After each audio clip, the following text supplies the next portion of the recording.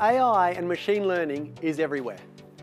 In this project with DeepMind, a London-based AI lab, we've used AI models to try to attack difficult problems in mathematics. And for the first time, we've been able to peek under the hood of these AI models and see, to some extent, what the computer is getting at. And this has allowed us to prove new theorems in mathematics.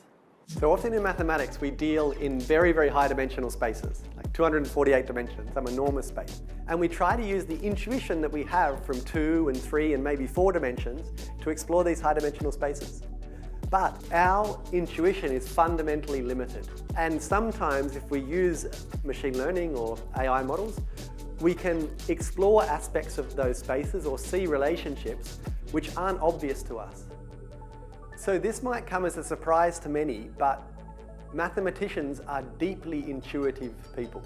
When we're working, we're usually not doing precise theorem proving.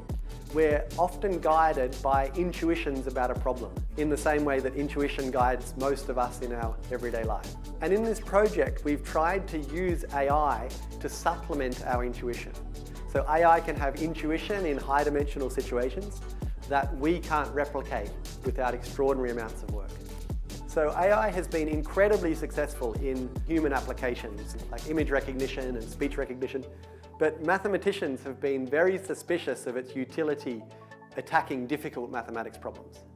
And I think that this work shows that certainly AI is nowhere near replacing mathematicians, but it's an incredibly useful tool, a little bit like a pocket calculator, which I think that we should start embracing.